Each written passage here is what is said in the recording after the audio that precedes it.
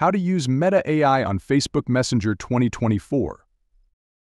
To get started with Meta AI on Facebook Messenger, open the Messenger app on your device and ensure you're logged into your Facebook account. Choose the chat where you want to use Meta AI, whether it's a group chat or a conversation with one person. In the message box, type at Meta AI without quotes and hit send. Wait for a moment, and you'll receive a response from Meta AI in the chat. Now, you can interact with Meta AI just like you would with a friend. Ask questions, give commands, and see its responses. If you encounter any issues, make sure your Messenger app is updated to the latest version. If not, update it from your App Store. If Meta AI still doesn't appear, it might not be available in your country yet. Keep an eye out for its rollout in more regions.